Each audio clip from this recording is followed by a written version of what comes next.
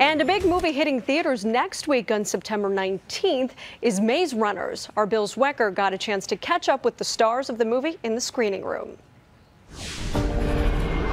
What's up there? The maze. Every morning when those doors open, the runners look for a way out. And no one has ever survived a night in the maze. What you just saw there was a scene from The Maze Runner, the amazing new film that is opening next Friday. And we're very lucky today to have here in studio with us the three most important people in the movie, of course. Dylan O'Brien, Kaya Scodelario, and Will Poulter. Great to have you here. Saw the movie last night. It's lots of fun. It's scary, which it's supposed to be. And must have been great to be part of this.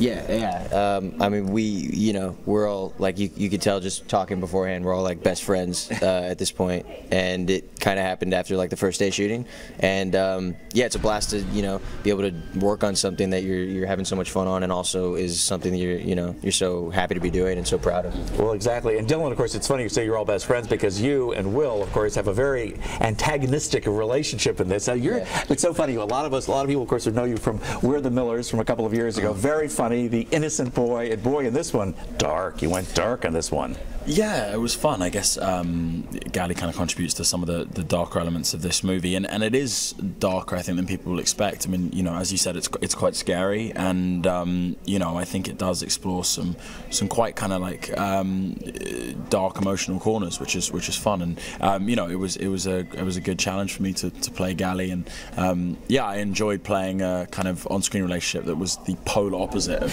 how me and Dylan are in real life. Yeah. Well, of course, Kaya, you're the only girl. You're the only girl there, and of course, and this is we should explain, of course, a futuristic situation. All of the kids in this environment don't know why they're there. The only thing they know is their name. And it's obviously a futuristic, and you get a sense of, possibly controlled environment, controlled community kind of thing, dystopian, whatever you want to call it.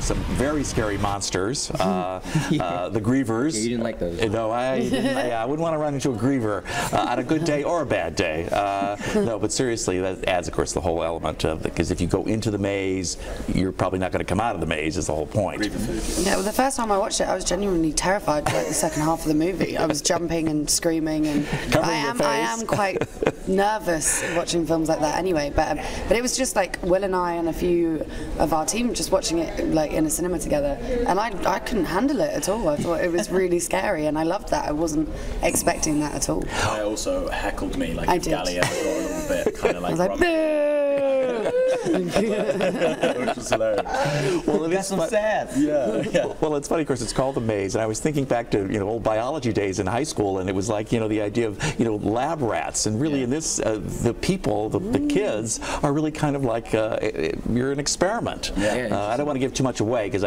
we want people to. Well, you might want to cut that piece out. But no, seriously, I don't think that gives away too much. But it's very interesting to see that to be put in a situation where you don't know where you are, who you are, except for your name, and no memory. That's the thing that's so incredible. I'm feeling like that on this press tour, actually. I think I know my name. I know my name. I know my name. You are, of course. A lot of people I want to, of course, mention. Of course, you're in a wonderful show called Skins, and a lot of people love that. And of course, Teen Wolf. So people would know you from that as well. But it must be fun to be in something like The Maze Runner. And you have a director, Wes Ball, who, of course, this is the first feature he's directed. His real background is art direction. Do you think that was important because the sets on this thing were very important? I'm sure he had a lot of input to that. Yeah, totally. I mean, he created the world for us. I'd never really worked with blue screen before, or special effects, so I was quite nervous about that.